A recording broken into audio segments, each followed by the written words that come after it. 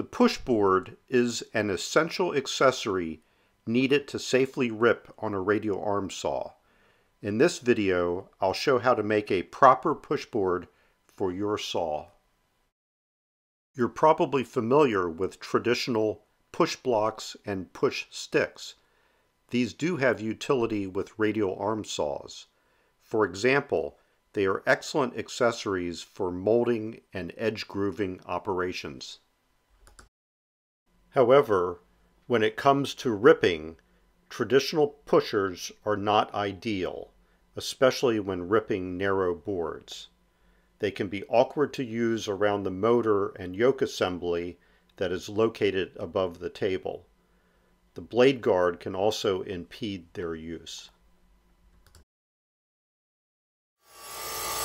Instead, a pushboard is the ideal accessory to safely push both the board and cutoff clear past the blade while keeping your precious fingers far from danger.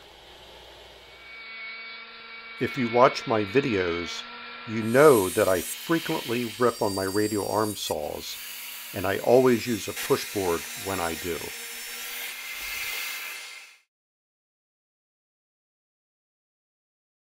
Pushboards are intended to be sacrificial. Sometimes you can get a lot of use out of one. However, they're easy to make, so replace them before they look like this. I generally make my pushboards from 3/4 inch thick pine, about 6 to 8 inches in width. You want the wood to be flat and straight with the ends cut square. Adjust the blade guard and set the anti-kickback pawl for ripping. The pushboard length is set to extend past the blade, but not long enough to engage the anti-kickback pawl. Otherwise, you won't be able to pull the pushboard back at the end of the cut. Once the length is determined, add a stop at the blade guard and a grip to make it easy to move the pushboard forward and back. This simple pushboard works well as is.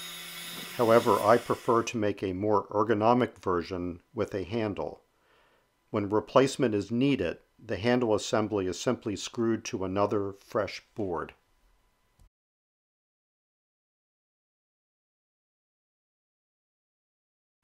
Before ripping on a radial arm saw, it must be properly set up and calibrated.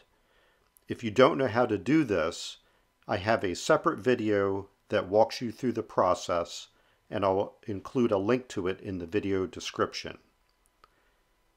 Blade choice is also a serious consideration.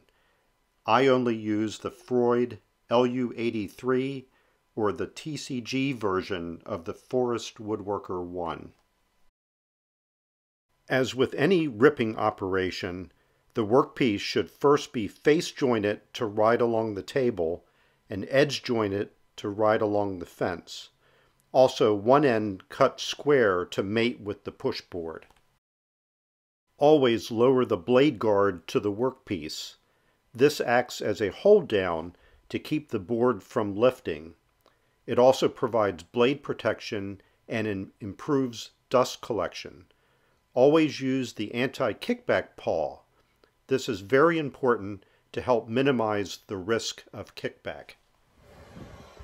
Begin the rip cut, keeping the workpiece flat on the table and tight against the fence. Feed at a constant rate. Once there's adequate room on the table, place the pushboard directly behind the workpiece. Finish the cut as you keep the pushboard flat and against the fence. Push until you reach the stop and retrieve the pushboard by pulling it straight back.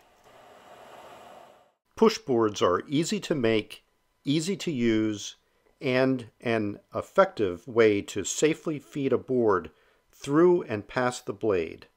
I would never rip on a radial arm saw without one. Leave me a comment if you found this video useful. Thanks for watching.